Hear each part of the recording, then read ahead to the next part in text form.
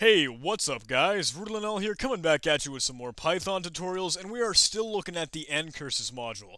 Now, in the last video, we were taking a look at windows, and sort of creating like a subset of our screen. It makes a little box inside the box that we already have, which is kind of our terminal, our shell, the console.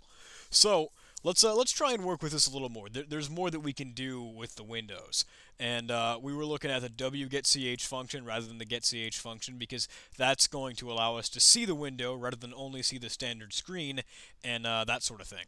There is, I think, a refresh function that allows you to actually add our window to the standard screen, and I'm gonna try to start off the tutorial, sorry, with that. I want to see if this will work. So let's create a new window. Our window can be let's say 2 columns. Well, yeah, we have 2 lines that have access to 25, blah blah blah, and I'll just start at 3, 3. How about that? So we can add to our window. Hey there. Now, if I get my shell up, we don't see anything because we're only looking at the standard screen. Now, if I add it to window, what are we going to be able to see? Okay, now we get to see what we wanted. Good, good, good. Can we refresh? And that's a function, remember. I'm telling you that it is now. And if I run this with standard screen, no, we don't get to see anything. Okay. So what can I do? Can I do window refresh? Is that a function? Yeah, it is. Alright, let's refresh that window, see what happens. Still nothing. Alright. Can I refresh the standard screen specifically? Let's find out. No, still nothing. Okay, well, that gives all the more reason for us to learn panels very, very soon, and we're going to get into that very soon, but I want to show you guys a little bit more of things that we can do with Windows before we jump into that whole new idea. So, we've got our window, alright? Let's go ahead and display it so we can see it. Let's say getch window, just go ahead and add that in, show it there. Okay, good, good, good, good. Now, you noticed probably in the last video that we always have this W sort of prefix to any other function that we were using before, and that kind of allows us to work with the specific window that we've already created. Now, in the initial library for Python that's actual just curses rather than unicurses, that's going to, the way that it would work in that library anyway, the window would be an object, and rather than doing like wadstr, or window add string, you would do window dot add string. It would be an object, and you'd be able to actually use functions that are part of that. So that's kind of like the strange difference between the Python version of curses and like the C++ version of curses, because we'd have to set this up without objects, and we'd have to use like window add string and other functions like we're doing right now in unicurses. So there's just a little bit of side information for you, but let's keep an eye out for these W prefixes in any of the functions that we're going to be working with. Now, I want to introduce to you guys something new. And what I'm going to show you is a function called box. And what it does is it will display a box around your window. It actually goes along the uppermost edge, like right along the top, the left side here, the bottom, and the very right side. So it's still inside the window. It's still going to be taking up one character. It's like almost you have an offset to your window all of a sudden.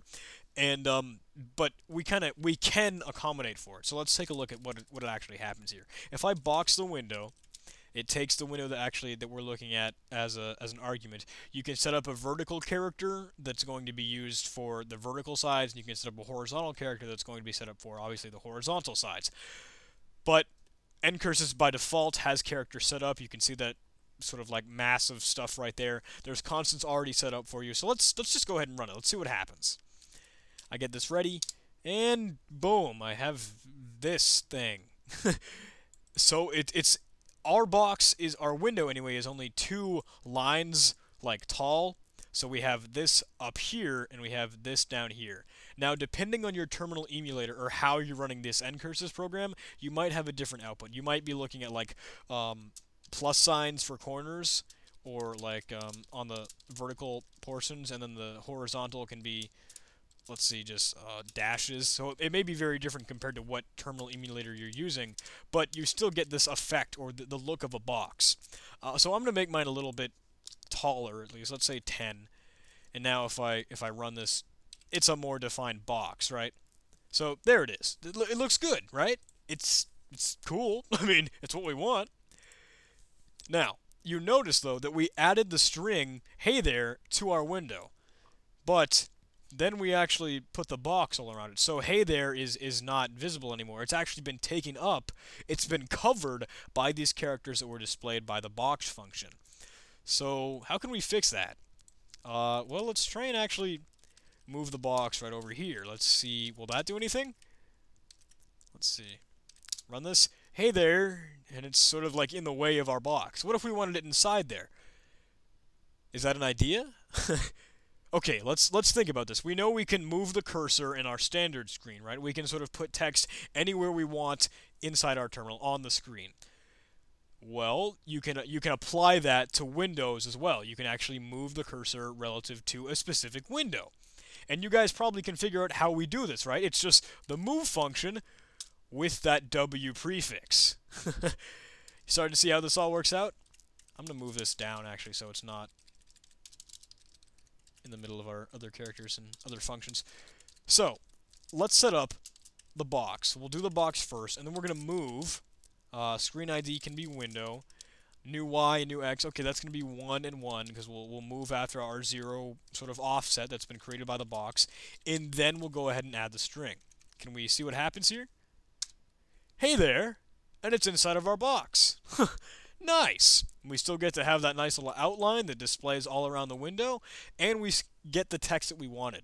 So we can do this just by using the move function that we know, but applying the functionality of the window there. And we still kind of have to use this wgetch function and not see everything around us. But we're going to get into panels next, and that's going to allow us to just practically see everything. It's going to be cool.